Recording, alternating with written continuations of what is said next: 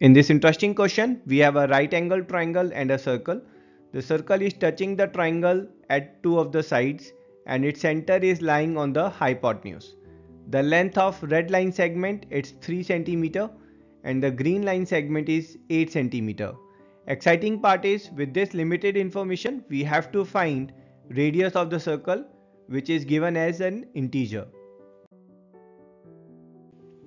Let's check the solution. Let's join this point O and F. As radius is perpendicular to the tangent, thus this angle is 90 degree.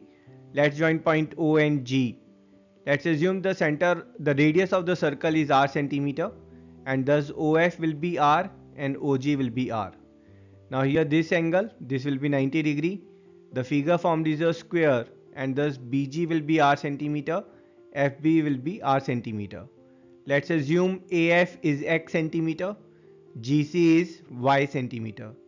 Let's assume this angle C here is alpha degree, and thus this angle here, this will be 90 minus alpha.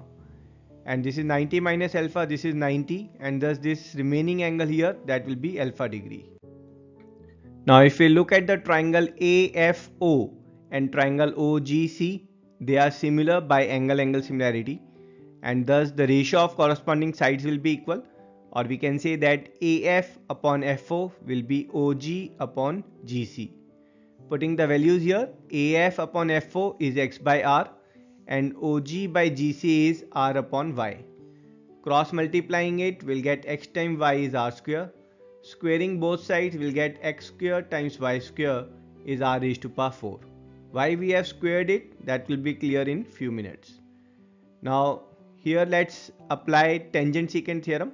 If we'll see, from point A, AF is tangent and AD is secant. So applying tangent secant theorem, we'll get AF square is AE times AD.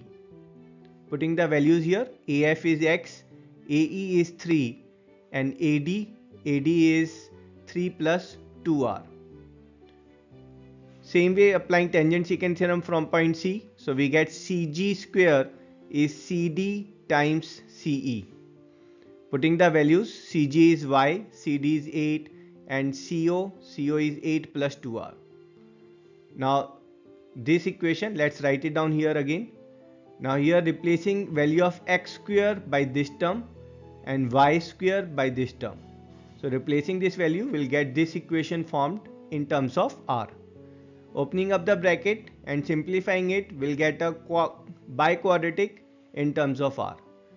So given is r is an integer and this integral root has to be a factor of constant term. So whatever is value of r, that's a factor of 576. Let's write down the factors of 576. So this will be in continuation, these are factors of 576.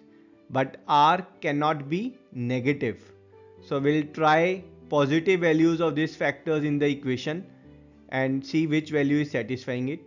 And upon trying it, we'll find that r is coming as 12 centimeter, and that's our answer.